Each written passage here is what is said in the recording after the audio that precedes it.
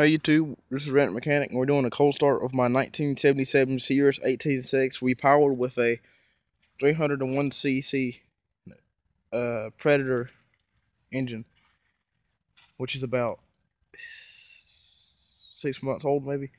And this is a cold start. I hadn't started it since yesterday, maybe like 4 o'clock, but it's like 2 o'clock today, the next day, and it's like 40 degrees out here. It's really cold.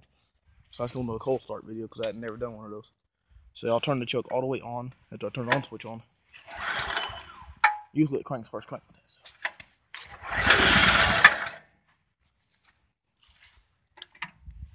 Usually it starts first crank. That's how you know it's cold. But it's a cold start.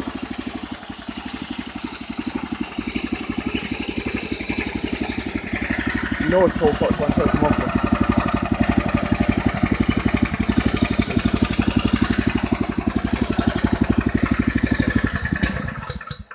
And it didn't stop. Keep running.